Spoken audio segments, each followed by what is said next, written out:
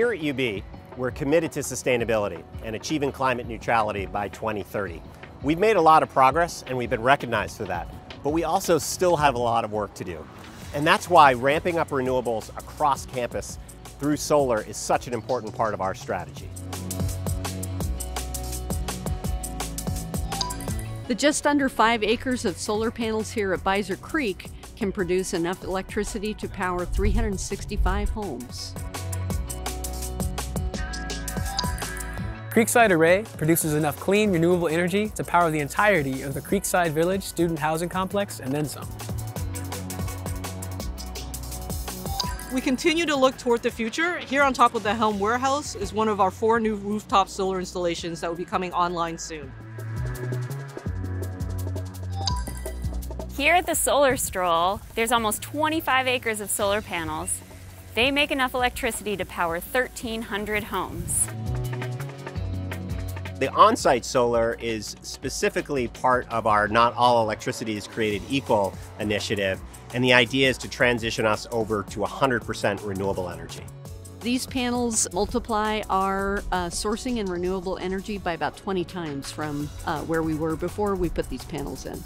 We have a very volatile energy market, and these additional solar panels really help smooth out that volatile market, and that's really helpful for our budget and planning.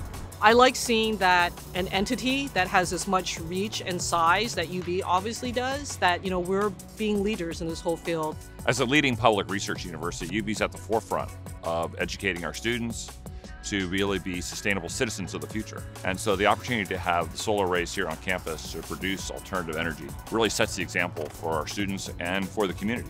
I think our students, faculty, and staff need to see where our energy is coming from, right? And to have that in your backyard, to be able to look at that, to be able to, in some cases, actually touch that and understand the consequences of energy use and the utilization of it. It's exciting that UB doesn't have fences around the solar panels. We're one of the few places that does that, so that we can recreate in these areas and wildlife can still use the green area around the panels. Climate change is going to adversely impact low-income communities and communities of color. We need to take active steps in shifting away from fossil fuels and towards renewable energies like solar to mitigate this. So the idea of generating as much as humanly possible on our own campus here at the university is really a critical step. It's also a way that we can give back to our community, both the global community and the local community. Join us as we work to take climate action, advance responsibility, and achieve neutrality.